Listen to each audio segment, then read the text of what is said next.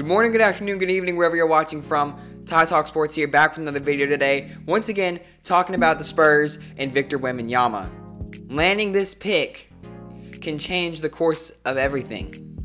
But it's not just one piece that builds a team. Obviously, we all know in the past about how the 22 seasons of success were not just led by Tim Duncan. He had Tony Parker, Manu Ginobili, Kawhi Leonard. Wemby needs pieces like that too. So today I'm going to be talking about 4 pieces that I think that the Spurs, if are able to trade for, could be such great fits within the system, within the roster, and as well be a Robin to Wemby's Batman. So starting it off, we're going to have Jordan Poole. Now, you may think to yourself, Golden State is never going to trade Jordan Poole, but this is all hypothetical. First of all, this is all hypothetical. If it's possible for the Spurs to trade for these players, I believe they should. So, Jordan Poole, obviously, we all know how he plays. He's a young rising star for Golden State Warriors and has untapped potential. He has shown so many flashes on so many nights. Such great talent right there. Can shoot the 3, has an incredible finish around the rim, and can shoot from all 3 levels. Jordan Poole is just a really great player. He's a scorer. He's what the Spurs need, and he's a point guard who can handle the rock and even get some playmaking in him every now and then. He's a player who has the potential to score 30 points on 6 3-pointers in any given night. Who doesn't want that? Every team should be wanting a player like that. However, though, he does have consistency issues. That was shown throughout the course of the season a lot. Some games, he did really amazing. Showed out every single night. But then there were some games where he looked like he was just not on the court, especially during these playoffs.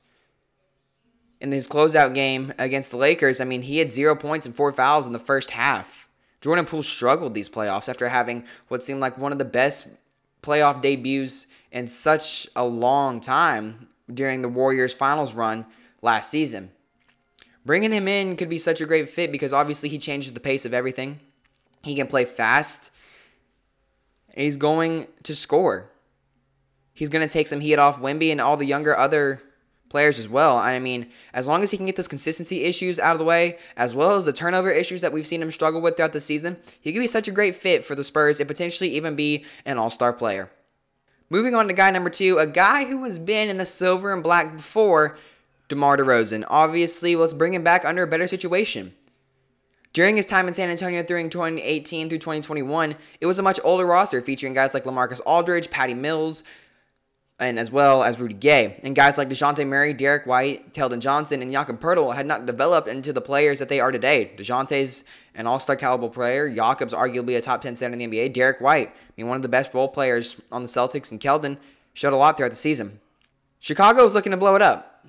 They've made it obvious. After their season last year where they made the 6th seed with DeRozan and Levine, as well as Lonzo Ball, it looked like they were going to have a lot of success. And this year, they lost in the play-in to Miami, who's obviously now going on one of the most historic runs that we've seen in quite some time. DeMar DeRozan is not getting any younger. Neither is Zach LaVine, so I anticipate both those guys potentially being available and on the market this year pretty heavily. DeMar DeRozan has an untapped scoring ability. Obviously known for his mid-range game and the way he can finish in multiple different ways around the rim. Bringing that in is something that the Spurs desperately need. A wing scorer who can control the pace, who can score from the mid-range. DeMar DeRozan, we saw what he did in the few years with us a few years ago. DeMar DeRozan was great. He was genuinely a really great fit with us. So bring him back. Bring him back with the young guys. Keldon Johnson, who has developed. Obviously, DeJounte Murray and Derek White aren't there anymore, but Devin Vassell. He could be a great mentor for Devin Vassell. And obviously, Jeremy Sohan will develop as well. And then pair him with Wemby. Obviously, and DeRozan brings such a great leadership. Such a great veteran mentality to that locker room that some of those young guys need to have. Those years that they've been in the league, they haven't really had a veteran to look up to. Yes, Keldon and Devin had a few years with DeMar. I'm pretty sure Devin had 1, Keldon had 2. But apart from that, a lot of these guys haven't had much time with them. He'd be a great fit. Bring him back onto this young new roster and let him have his scoring ability continue to shine. That's why I think they should bring back DeMar.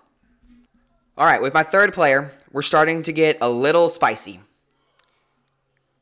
In my opinion, Chris Paul. Chris Paul is 38 years old, and he is probably going to be the easiest of these 4 players to trade for. The Suns have made it clear that they're going to be shopping him after they have struggled to find playoff success since the 2021 finals appearance. after trading for guys like KD and building that roster to be a super team worthy level of talent such as the 2018 Warriors, they've continued to struggle. Obviously, they brought back Ayton. It's just the Suns have not been able to find playoff success. And once again, just like DeRozan, Paul brings one of the best leadership and mentor characteristics around the whole league. Paul is known as a winner. He brings a winning mindset. Wherever he has been a guy who will take his team to win basketball games. When he was with New Orleans, when he was with the Clippers, the Thunder, Phoenix, I mean, wherever Chris Paul has gone, he has not ever had a terrible season. He's a playmaker. That's what the Spurs need. They need a genuine playmaker who can also score. Paul brings in something that not many players can do. Obviously, we know his success with young teams like Phoenix and Oklahoma City. And Paul's role on the Spurs could bring such a drastic change into the way that this organization moves. They could bring in Paul next year, and this could be a team that is already in the playoffs. Get at least a 7-8 seed play-in game. I mean,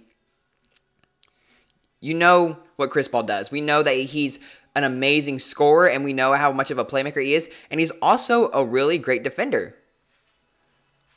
He's known for being able to steal the rock and pick people's pockets. That's such a great thing to be known for, especially as an older veteran point guard who has such an amazing offensive game.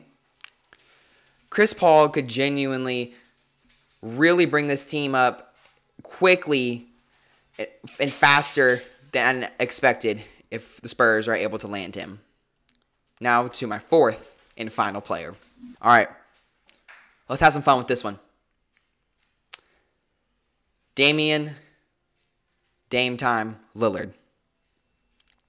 It's already been made clear that if the fans don't want Dame is open to that trade. He said, start the petition. The Blazers are a team that really seems like they've had no sense of direction for the past decade. They've had very little playoff success. I know they made the Western Conference Finals a few years ago, and yes, they've won a few series. But they struggled to find playoff success. I mean, they tried to run with CJ McCollum and Damian Lillard for quite some time, but that was never going to work. It's really hard to have a point guard, shooting guard dynamic duo in this league. Obviously, that's why a lot of teams run to the point guard center. To have a dynamic position on both of those ends, as a ball handler and as a big man, that's what works so well. That's why teams like Denver are in the Western Conference Finals, while the Sixers found a lot of success with Embiid and Harden.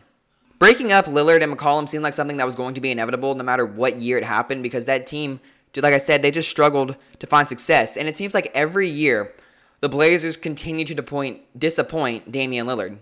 Every year it seems like that we hear, oh, the Blazers are ready to build a championship caliber team around Damian Lillard. But they don't. They've fallen short in the lottery a few years. The third pick that they've had is one of the highest they've had in a while. Last year they took Shaedon Sharpe.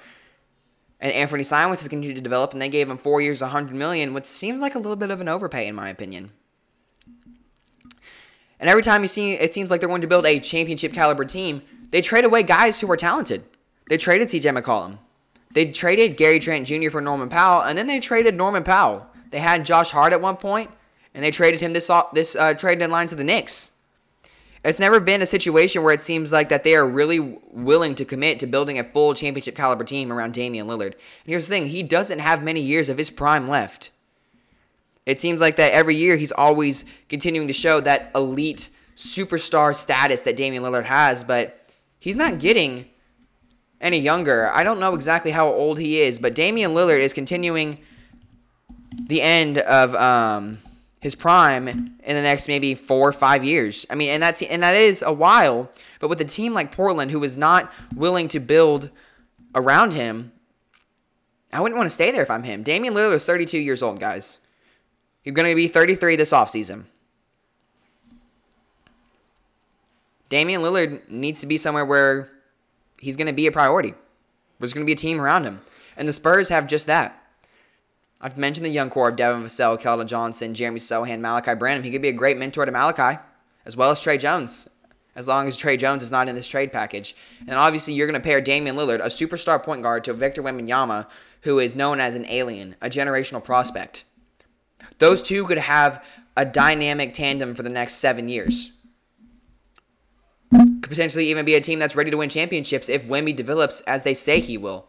They're saying he'll be the best player in the next 3 years. If Wemby develops like that and Damian Lillard continues to play the way he's playing, the Spurs would easily have a championship caliber team at their hands. It's simple. Damian Lillard, I do not think he'll be a Portland Trailblazer next season. Now, whether he's a Spur or not, I don't know. But I do not believe that Damian Lillard will be wearing a Portland Trailblazers jersey next season. That's it for this video. In my opinion on who the Spurs should trade for. If you guys did enjoy, make sure you drop a like, subscribe if you're new, and make sure you hit that notification bell so you never miss whenever I upload newest content here at Ty Talk Sports. And until next time, this is Ty Talk Sports signing off. See you guys.